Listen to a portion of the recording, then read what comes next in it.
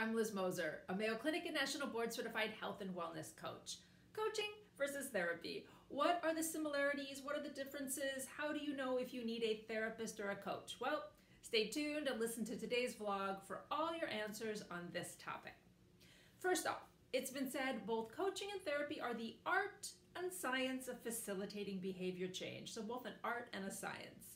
Furthermore, the field of wellness coaching has become increasingly sophisticated as it draws from a growing body of evidence-based psychology, including positive psychology, adult learning theory, motivational interviewing, what I was taught at the Mayo Clinic, and new findings in neuroscience. Coaching and therapy have similar goals, such as behavior change, enhanced decision-making, and better resource use. Yet, only psychologists are trained in the assessment, diagnosis, and treatment of mental health disorders. Let me repeat that. Both fields have similar goals, yet only psychologists are trained in assessing, diagnosing, and treating mental health issues. Coaches and psychologists use some of the same approaches, such as positive psychology, mindfulness, motivational interviewing, strengths-based focused, solution-oriented focus, professional conduct, and ethics. Although ethics are rigorous in both fields, in psychology, crossing the ethical boundary is unlawful. In other words, protecting the client's confidentiality and keeping agreements are important in coaching, but legally required in therapy. An apparent difference between coaching and therapy is the training requirements. Psychologists require 6 to 7 years versus several months for a coach. Also, client expectations differ. In therapy, clients expect to explore connections among emotions, beliefs, past experiences, behaviors, and bodily health.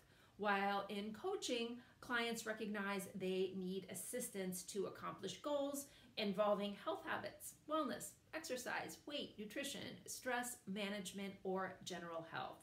In therapy, clients explore connections among emotions, beliefs, and past experiences, while in coaching, clients seek assistance in accomplishing health and wellness goals. Coaches evoke and inquire, while therapists can intervene. It takes an experienced coach to recognize that something is amiss and that therapy, not coaching, is appropriate. Coaches use provocative questioning, while therapists create safety for their clients. Put another way, therapists seek to comfort the afflicted. In coaching, however, the coach is often called upon to afflict the comfortable. Yes, I sometimes have to push my clients out of their comfort zones just a little bit. So people are complex, and mental health issues must be treated with caution. Therefore, creating, maintaining, and communicating professional coaching boundaries are vital.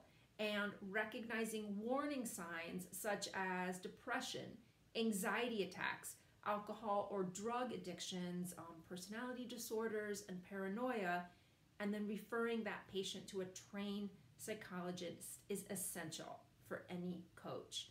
Both coaching and therapy share a growing body of evidence-based psychology, have similar goals, yet only psychologists can diagnose and treat mental health issues. Therapy and coaching have identical approaches, such as positive psychology and mindfulness, including professional conduct and ethics.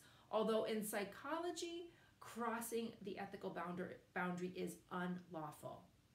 In therapy, clients explore connections among emotions, beliefs, past experiences, behaviors, and bodily health. During coaching, clients recognize they need assistance to accomplish goals involving health habits or general health.